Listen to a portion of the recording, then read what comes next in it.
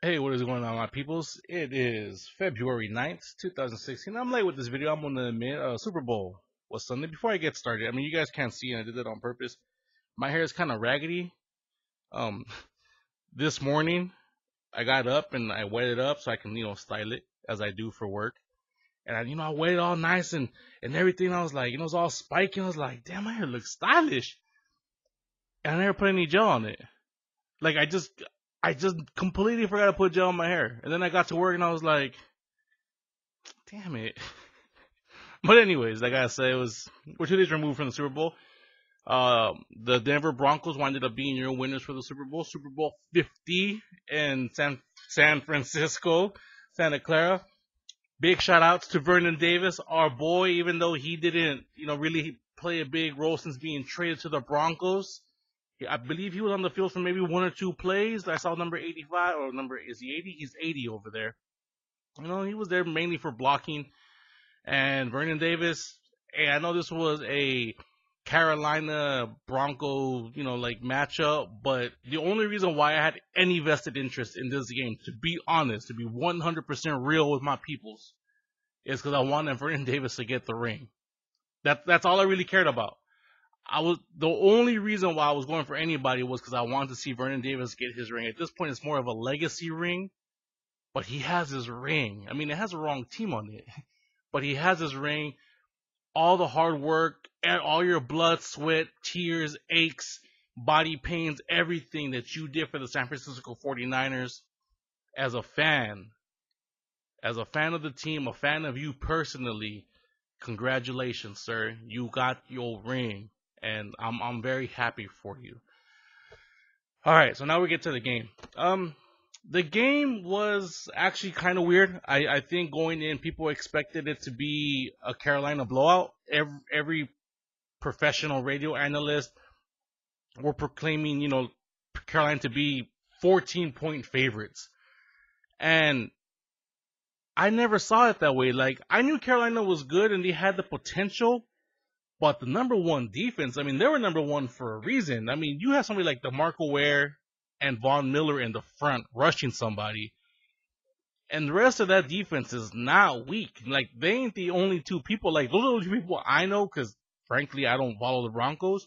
But I do know those two players, and they're really good. So if you have them two up front, and you have a good defense behind that, they were number one for a reason. And after I saw Carolina almost choke a 31-point lead against Seattle, which the defense is just as equivalent, honestly, I knew that if the defense stepped up, that the Broncos had, barring a Peyton Manning choke job, because he's really used to doing that, would have a good chance of winning. And sure enough, Von Miller had 2 forced fumbles, which turned to 14 points. And Carolina couldn't do anything really big for sustained periods. Like, they did get, I believe they got 1 touchdown off of them. But man, that defense, and Von Miller and DeMarco Ware just basting it, just putting pressure on the O-line, putting pressure up front. Carolina had no run game. Cam Newton almost had no chance of really succeeding in that scenario, and that's what we saw. We saw a young team being exposed by just stingy defenses. And congrats to those gentlemen as well. And I guess we're gonna come back, and this is gonna be kind of a not a negative thing, but it's gonna be my takeaway from this whole game, like saying that I didn't have any type of horse in the race. The one thing I'm gonna take away is it was a fairly good game. It went a little bit opposite than what I think most were expecting, even myself included. I expected it to be 24-21 in favor of Denver. I didn't expect Denver to kind of make it a two score game. I feel bad for Eli. Eli is no longer the best Manning.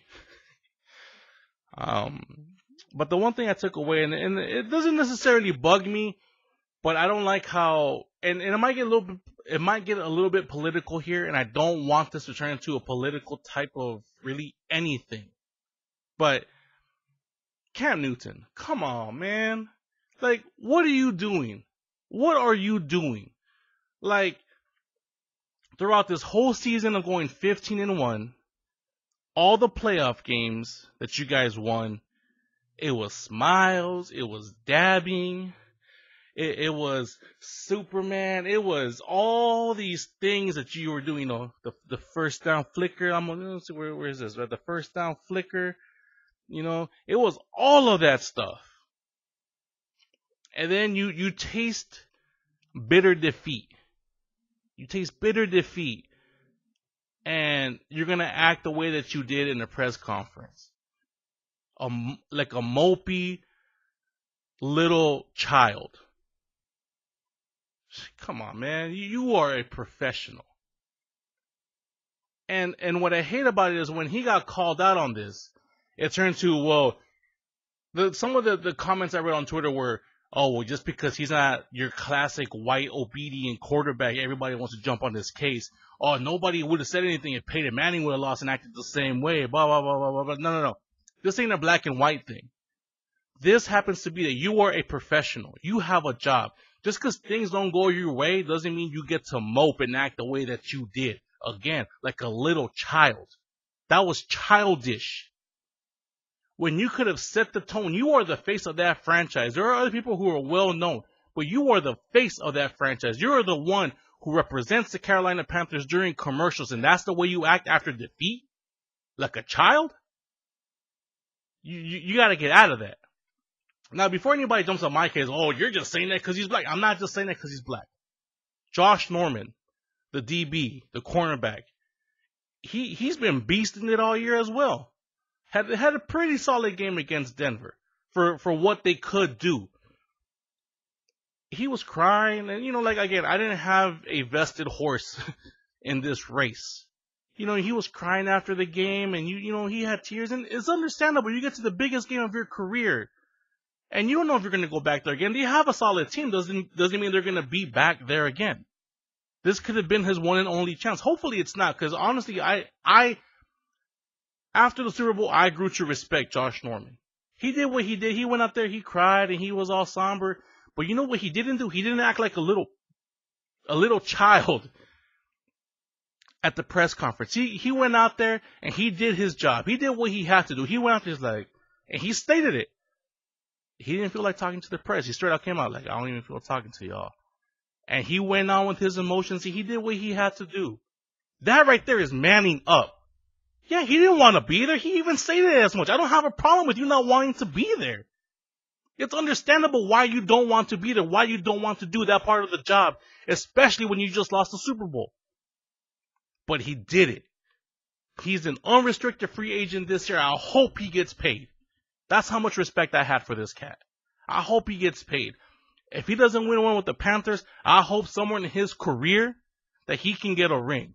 Because there are not enough class, personalities, and athletes like that man in this league. Even in defeat, he stated his emotions. He went up there and finished his job, which includes the press conference. That's why you get fined if you don't show up. Josh Norman, I hope at some point in your career, you get your ring. I wish you nothing but the best. Since you unrestricted, how about you come to the Niners? Because we can really use a DB. Yeah, York, if you hear me, Trent Baalke, we can use a DB of his caliber. Sign that man if we can. Maybe, he'll get a ring with the Niner logo on there. Now, I don't want to focus just on the actual losers of the game. Well, not losers, I guess, the people who got defeated. You can't really call them losers. Well, Cam Newton will call you loser. I don't really care. Josh Norman, you ain't a loser, man. You just happen to be bested that day. Now, this was won by the defense. The Denver Bronco defense won this game. Won it. Peyton Manning didn't do jack. Peyton Manning had one of those games that he always has throughout the playoffs, throughout his whole career. He essentially choked. If Carolina could have gotten some sort of offense rolling, Carolina takes this game. But the defense made sure that wasn't the case. The Denver Broncos defense won this game and gifted a second ring to Peyton Manning. Peyton Manning For all the records that he has during the regular season, he is a choke artist in the playoffs. That man is overrated. It doesn't matter what you do in the regular seasons, what you do during the big games. And yeah, he might have 2 rings, but those rings didn't come with his arm. Didn't come through him. Those rings came because the 2 years he won them, he actually had a solid defense. When he won it in Indy, it was through the defense that was led by Dwight Freeney. This year, a defense that was led by DeMarco Ware and Von Miller. And that's how he has 2 rings. Because every other time that games have depended on him, he's thrown multiple pick games. He's choked. He hasn't really thrown anything. He couldn't even manage an offense. During the times that he won, he didn't even play. Well, maybe he played a Trent Dilfer style quarterback when Trent Dilfer won it with the Ravens. Now, this is what's going to get me. Is I got on Cam Newton for being a child after losing and acting all mopey and everything. Now, Peyton Manning, woo, man, fuck you. You overrated piece of shit. For all the hate that Tom Brady has gotten, when that man has won, he's made sure to celebrate with his team. Make sure to give thanks to his team. Whether or not he was the MVP of those particular Super Bowls or not, he made sure that he thanked his team. The first 2 people that this dude, the first person, well, at least on camera, that showed him hugging was fucking Papa John. And then they're going to pull him for an interview on the field. And he's talking about how he's going to drink Budweiser. And he's just plugging his shit. Come on, man. That's the most classless act I have seen from a quarterback who didn't contribute to actually winning the game. Start plugging your future through Budweiser and Papa John's on the field. Not going with everybody on the defense who you owe this ring to. People who put up with your limp arm this entire year. No, you're going to go and plug Budweiser and hug Papa John. Man, get out. I hope you retire. I hope you never come back. And just to spite your ass, I hope that Eli Manning wins another one. I hope that your little brother has 3 rings at the end of his career. Just out of spite. I don't even like him, but out of spite, I hope he wins 3. Or maybe even more. I don't really care. Because you are a classless, overrated player. I don't care about your records during the regular season. During the playoffs, you have choked and choked repeatedly. Anybody who wants to proclaim different and proclaim me as a hater, by all means, go ahead. But go look at the records. Go look at the games where Indy was favored and how bad this man actually choked at his job before you claim him to be anywhere near the top. Nowhere anywhere is he near the top of a quarterback list. Can he make top 10? Maybe. Maybe. But nowhere is he anywhere close to Joe Montana or Tom Brady. Those 2 men are 1-2. However you want to, have your personal bias towards any of them. Joe Montana. You know what? No. Joe Montana. And then we got Tom Brady. Right there. Tom Brady. And then we got Troy Aikman. Those guys right there are 1, 2, 3 in my opinion. But again, those are my generational picks right there. Those 3 men are 1, 2, 3. Peyton Manning is nowhere near their caliber. Nowhere near. And I don't care what you want. 70,000 yards, blah, blah, blah, blah, blah. I don't care. During the playoffs, this man is a choke artist. He has been a choke artist, and he didn't do anything in the Super Bowl to even earn that 2nd ring, besides ride the coattails of his defense. That's all he did. So for all the crap that I'm giving Cam Newton for losing the way that he did, F you for winning and then doing what you did after the game. You classless piece of shit. Straight classless piece of shit. Alright. Now, now that we got that out of my system, the the commercials were weird. I didn't see the commercials being really as clever as previous. I mean, they had that puggy monkey baby or whatever the hell that dog monkey bodied baby leg creature was for Kickstarter. I mean, it was memorable because I can tell you what it was for. But like, I don't know. Like, I feel like this year's commercials just lacked. It lacked something. I don't know what it lacked. It just lacked something. The one thing that I can comment on is Taco Bell released a new product, what the hell is it called? The Quesalupa. Anyways, I tried it because they had a whole pre-order thing where you could try it on Saturday, the day before the Super Bowl, between 2 and 4, if you pre-ordered it online and then put it. And that was a total mess and tried to get that figured out. But I figured it out with help from Wifey. And I got to try it. You guys can see the product here, and you guys can see me try it a little bit right here. And it's not bad. It's a Taco Bell product. And for all the cheese they show in the commercial, there's not that much cheese in that crust or in that whatever the hell in this shell. It's not that cheesy. Honestly, I ate like 3/4 of the first one before I even realized there was any cheese in the shell. Like, I really couldn't tell. Wifey was the one that said, "Hey, there's cheese in here. Like, look, I had to look really closely to see the thin layer of cheese that was in the shell." And I mean, that was as close to the Super Bowl as far as I can comment on that part of it. And now that football is officially over, this will be, I guess, my last official vlog outside of maybe the draft and whatever big trades we might have or signings that we might have. And even those, probably I won't do vlogs this way. I am going to transition over, at least for the rest up until football season starts again in September, to do my video game stuff. I haven't done video game stuff in a while. Street Fighter 5 comes out on Tuesday. I'm so excited. I'm a big nerd. I'm a big nerd from the hood. I love my football. I love my sports. Man, Street Fighter 5 is about to come out. Ah! So yeah, I mean, that's it, everybody. Thank you guys for watching me all season. You know, from the little, like 10, 15 view videos that I get all the way up to the 600 plus, and even some that have reached 1,000 throughout, me doing football stuff. Thank you guys so much, man. I do it because I like to share my opinions with you. I like to share my emotions and just give you guys a part of my life and some of my expertise on some other manners that are not football related.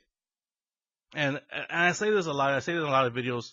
Thank you guys for watching, man. Like, I'm not making no money off of this, really. I do this out of hobby, out of passion, out of love, and just to share, have those one-on-one connections with y'all. And when you guys comment and I can comment back, I just feel like, even if some of them can be somewhat negative, those I tend to ignore sometimes.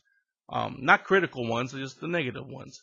You guys can criticize me if you want, but if you want to have a conversation, we can do that. That's what this whole world is about. It's about conversating. It's about, evolving each other. It's about talking with each other, finding out what makes each other tick, so we can just try to learn even the negative aspects of each other's lives, so we can communicate and turn that into a positive and go forward and move and evolve as a people. And that's what the whole goal of this channel, even if it was just video games, has always been about. Even when I am negative about stuff, that's just a trigger so we can talk about it.